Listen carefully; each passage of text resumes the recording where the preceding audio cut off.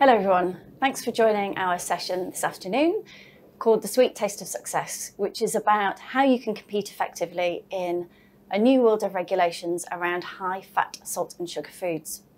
So the UK has got some of the strictest rules in the world already surrounding advertising of high fat, salt and sugar foods and drinks, especially to children, but despite that the problem of obesity isn't abating. The COVID-19 pandemic has made us all aware of the impact that obesity can have on people's lives, the social cost of that and the financial cost as well. 77% of all critically ill COVID-19 patients were either overweight or obese. It's also associated with an increased risk of type 2 diabetes, heart disease, stroke, types of cancers and dying prematurely. And to give you an idea of the scale of the problem, 1 in 5 children in year 6 are obese, and that increases to more than 1 in 4 children in the most deprived areas. So this is also a problem that's associated with poverty. The new regulations that are coming are bringing about the biggest changes that the industry has seen for years. It's going to impact manufacturers, retailers, and the broader media and creative industry. So what we're going to do today is to bring to you the breadth and depth of the expertise of Kantar. We're uniquely placed because of that to help guide you through what might feel like tricky waters and to almost see this as an opportunity. My name's Lynne Deason, I'm the Head of Creative Excellence at Kantar, and I'm absolutely delighted to be chairing a panel of awesome Kantar experts today. We're going to outline what the regulations are, the scope and the potential impact of them, and then also talk about some ways in which we feel you can seize that opportunity. As we go through, please do post your questions in the Q&A chat and we'll get back to you. So let me introduce our fabulous experts. Unfortunately, one of our team is poorly and can't be here today, Ruth, so we will be standing in for Ruth. We've got Mark Standley, who's the Head of Innovation here with us today, Cathy, who heads up Nutrition and Public Sector for World Panel, and Hannah, who is the Head of our media team in the Insights division. And Ruth is Director of Consulting and Commercial Strategy. So a good place to start is about understanding a bit about your role, Cathy, because you work with the government and with industry in this area quite specifically. Can you tell us a bit about your role, please? Yeah, thank you, Lynne, for that introduction. Yes, I work with government, academia and the food industry on nutrition and health-related projects and issues. And assessment of government policy is a really key part of that. So we've had the soft drinks industry levy. We're now talking about HFSS, today's topic. At Kantar World Panel, we collect the purchasing data so we know who's buying what, but we also collect the nutrient content data of take-home food and drink products. And that allows us to code up the nutrient profiling model score, which is the model that the government use to decide whether a product's HFSS or not. So combining that insight allows us to really talk about detailed insight on the HFSS landscape. Okay, thanks. It feels like this is a bit of an ever-evolving beast. It keeps changing. But can you tell us where things stand at the moment in terms of the regulations? Well, this is part of the government's obesity strategy, as you talked at the beginning, how important this is. And we've already seen the sugar reduction work, including the soft drinks industry levy, the calorie reduction programme. So it's just part of that. And this is now a restriction on the marketing of high-fat, salt and sugar foods in certain categories. It's been discussed before, but as you said, the relationship between COVID outcomes has really pushed this to the fore. Now, the categories involved in this policy are the ones that you might expect. We've got confectionery, biscuits, cakes, puddings, soft drinks, but also breakfast cereals and yogurts. And on the savoury side, we've got crisps and snacks, pizzas, ready meals, and battered and breaded products. So quite a comprehensive sector of the take-home baskets. And HFSS, as I mentioned, is using the nutrient profiling model, which is a published government model, and it assigns points to products based on their nutrient content. So the higher the points, the less healthy the product. And HFSS is defined by having 4 or more points if you're a food and 1 or more points if you're a drink. So it's a hard cut-off. And there are two key main areas of this policy. There's one in store, and that is restricting the promotions and the placement of these HFSS products within the category.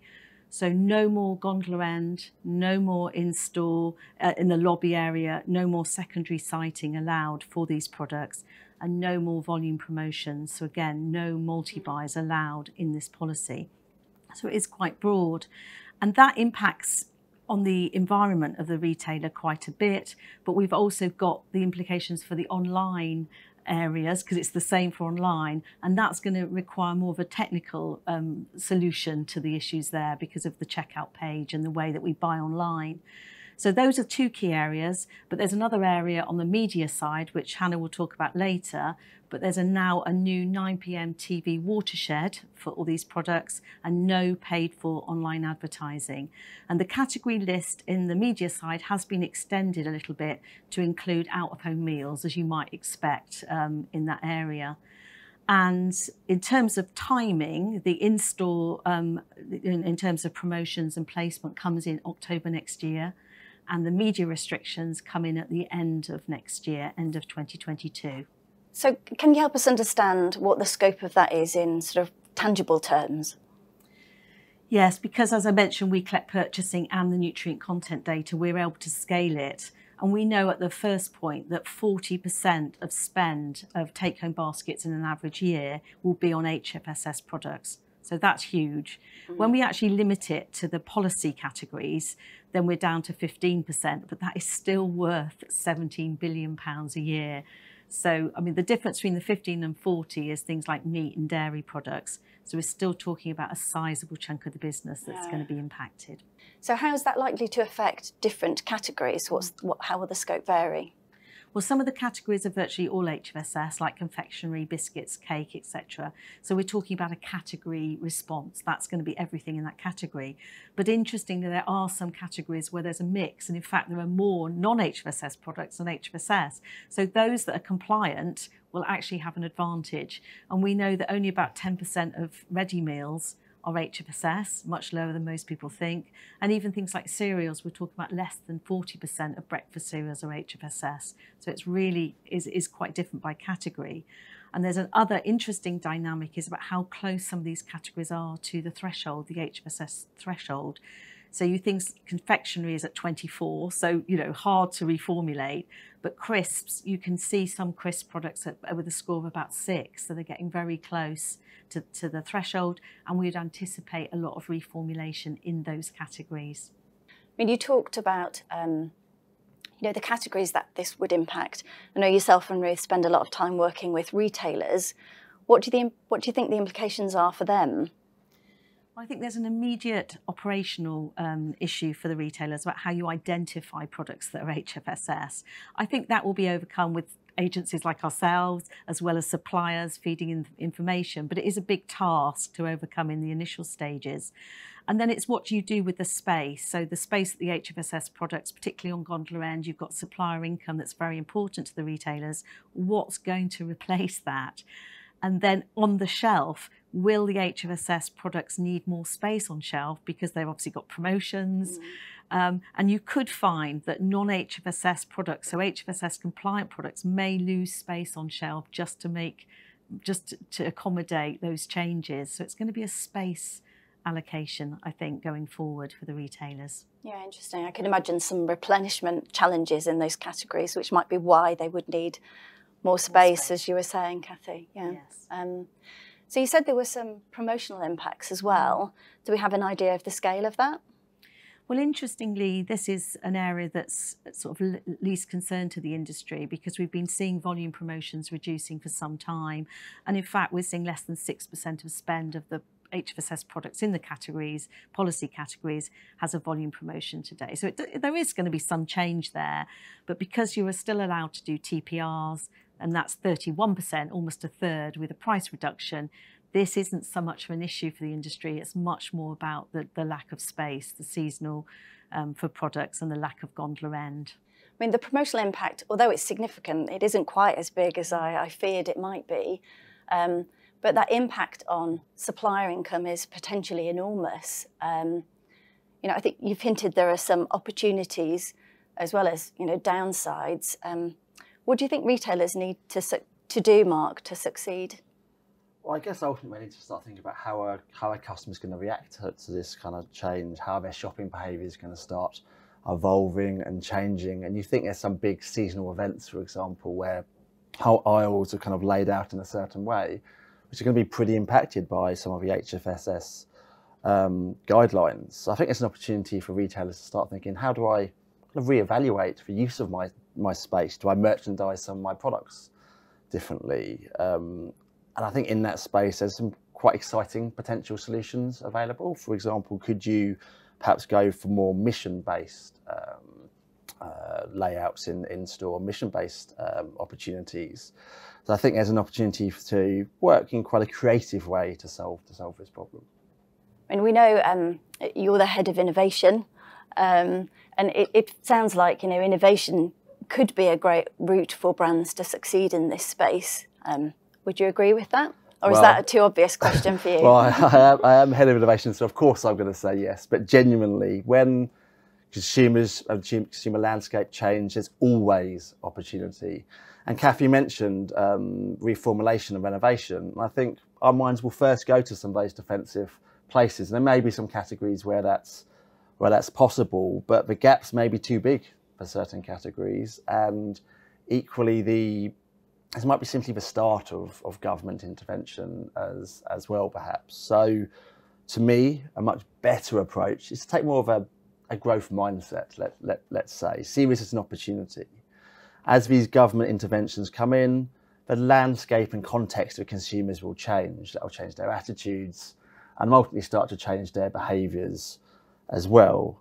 So within that backdrop, how do you start to really kind of launch some more meaningful innovations and start to really kind of lead the change, perhaps? So you touched there on meaningful innovations. What do you mean by that? Well, I think meaningful innovations are innovations about tapping into new demand spaces, for example. So that's where I'd look first. What is this changing consumer landscape? What are the new demand pools that are coming up? Now, we do a lot of digital trends tracking, for example. That's a fantastic way to look at kind of more emergent opportunities and see how that consumer context is changing. What you then want to start doing is iteratively developing meaningfully different innovation for a series of rapid and smart experiments. And then bring those new innovations to market as quickly as you can, using kind of very much a test and learn mindset, as you want to get first to market in quite a changing context. In terms of where some of that meaningful differentiated innovation may sit, I think we've got to look a little bit wider than just HFSS. I think it'll be an accelerant to the big macro trend around health and well-being, for example. So we've seen the growth of sustainable products, people buy more locally, perhaps, as well. We've continued to see this holistic kind of health and well-being and mental health kind of trend as well. So I think that's a real opportunity, and businesses and brands are starting to tap into some of these areas. We can already see growing quite significantly. Another example, we look at snack foods. There's a whole range of different snack foods already looking at some of these areas. So here's just some examples: kale crisps, olive snack packs, veggie sticks, for example. And something I saw a couple of weeks ago, urban legends, which apparently are the world's first HFSS donut. And that's from one of the founders of Graze as well. So loads of opportunities out there. I guess the challenge for manufacturers is, how can you really kind of look to your MPD to up your contribution to healthier baskets? And when you're doing that, how do you make that a frictionless choice for customers so they start to make that shift? And that frictionless choice we call frictionless innovation. Great. I think one final thing to mention as well is, whilst I've talked a lot about health foods there, I think we're still going to want our little treats. I enjoy a little kind of bit of indulgence now and then. I think we're all going to be the same on that. So there's still opportunities for innovation in some of those more treatier areas, but we just need to be mindful of this changing consumer context. Yeah, I think I'll certainly be up for treats, Dale. I'm with you there, Mark. Although I do like the sound of those healthier donuts. I think my children will enjoy those as well. I thought it was interesting, looking at those products that you've just shown us, they look quite premium. I know that's consistent with some findings from the Food Foundation's Broken Plate report last year. And they found on average that healthy foods were 3 times more expensive than their calorie-high counterparts. As I was alluding to at the beginning, we know that obesity is an issue associated with poverty. So it feels there should also be an opportunity here for brands and retailers to really, if they're going to make a positive change, they need to make those products affordable and desirable and accessible to people on lower incomes as well.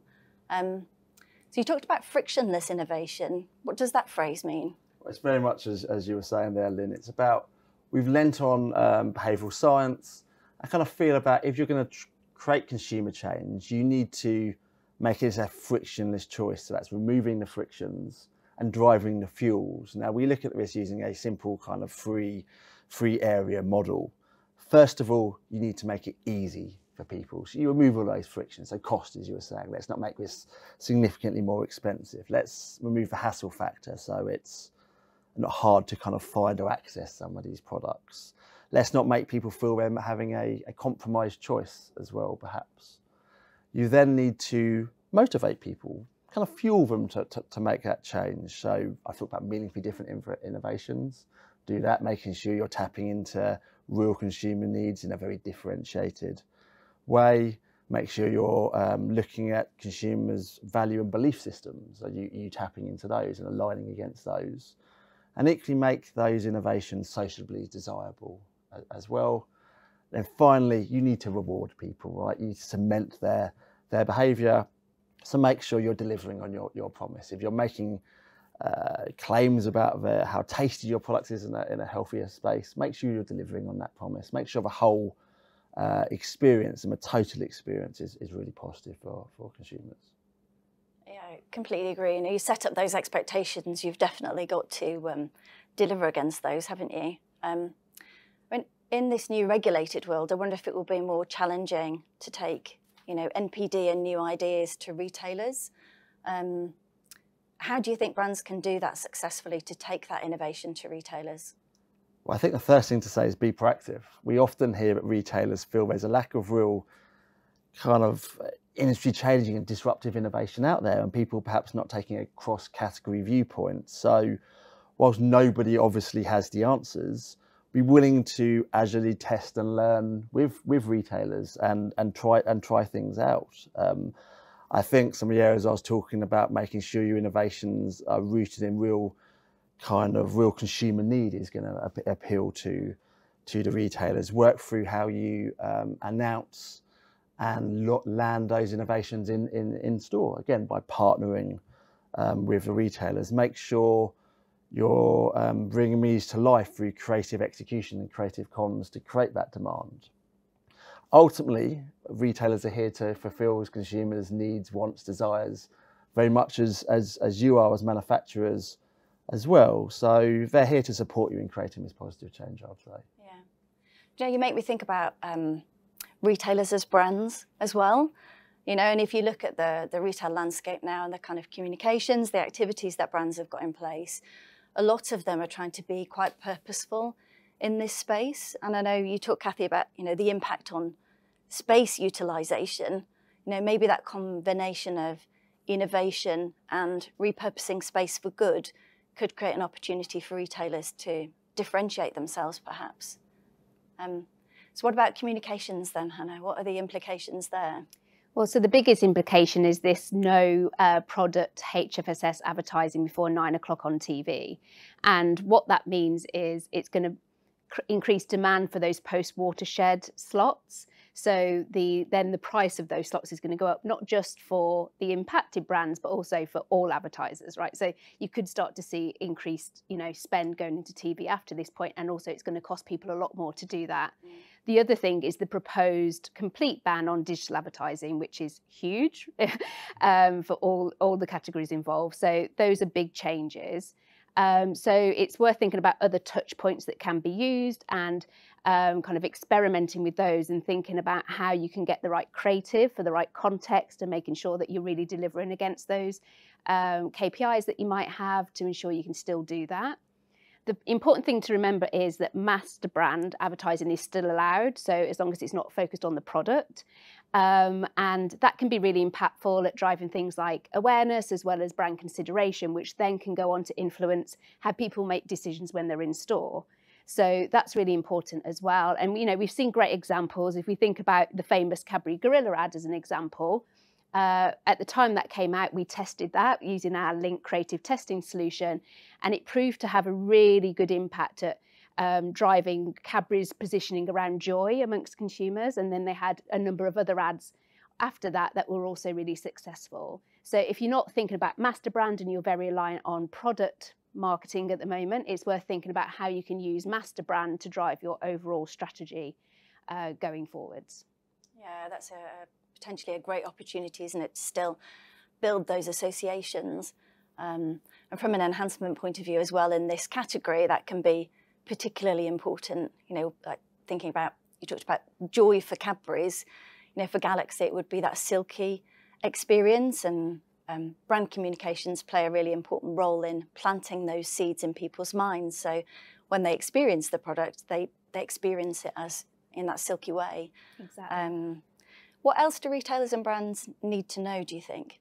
So I'd say there's probably three key things. So the first one is, whilst this is a big change and these, you know, these changes in regulations are going to have a big impact, when we look at research that we've done around food and drink categories, we actually found that it's not paid for activity that's having the biggest contribution to something like brand strength for these brands. It's actually earned media.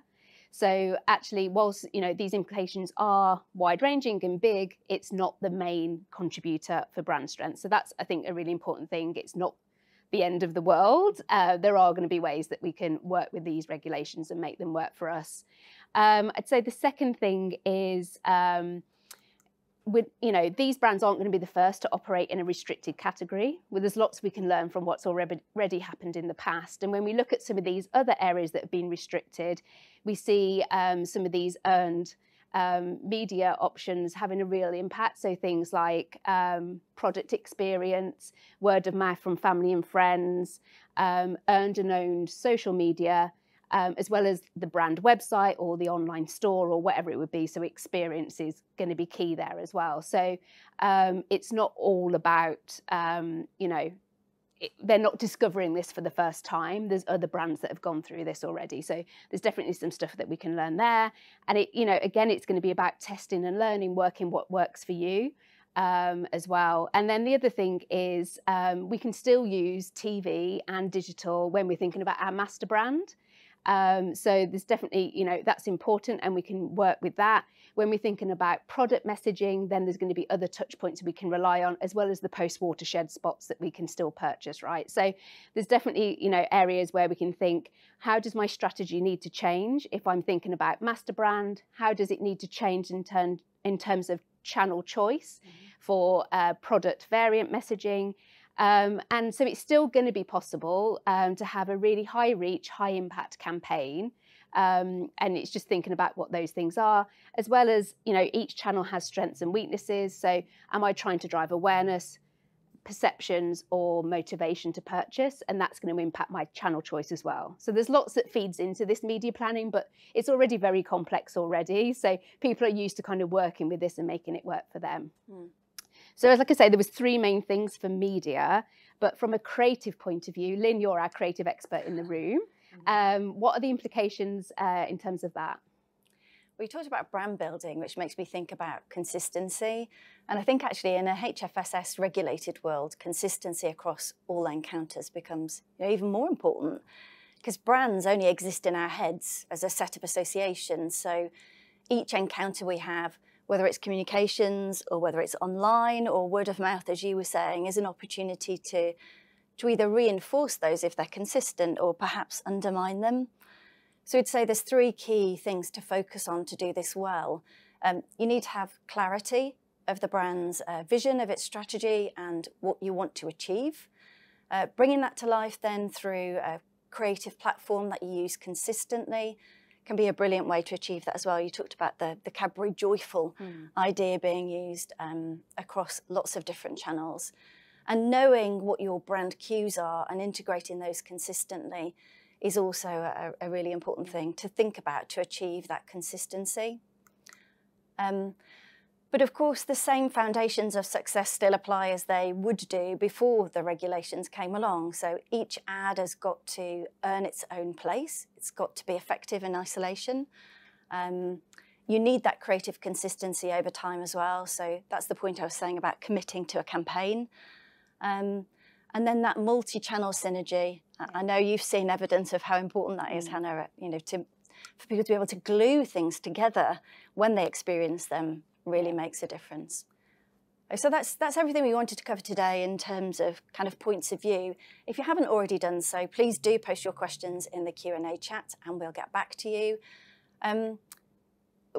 I know this is a challenging time, you know, it's something we've all discussed together, but hopefully you can now see this also as an opportunity. They say out of something bad, something good always comes, and I think with creativity, it can certainly be the case here. Take the opportunity to start piloting now. I think that's something we've all covered today. And, you know, have confidence that what you know and believe is still the same. So there's fundamentals in terms of what it takes to succeed aren't really going to change. I think in our discussions, we certainly agreed that seeing this as a holistic business challenge is important. You know, it would be easy to be siloed and for each team individually to be tackling this challenge, but having that united front in terms of the strategy, but also those common goals could really make a difference here. And I think it's an opportunity for brands and retailers to lead the agenda in this space. You know, we outlined the need for change, and I know, Cathy, you're close to the legislation and the changes that are happening. We've seen this from an inclusion and diversity point of view. You know, creative agencies have actively taken steps to be more diverse and more positive in their portrayal of people, and it is making a difference. So the same can be true here. And, you know, we know that if this doesn't happen, sure, more legislation will come. You know, it's incredible. There have been 689 policies trying to deal with this issue in the last 29 years. I think there's definitely momentum here. And you know, we've talked a lot about the UK, but this isn't a UK issue. This is a global issue.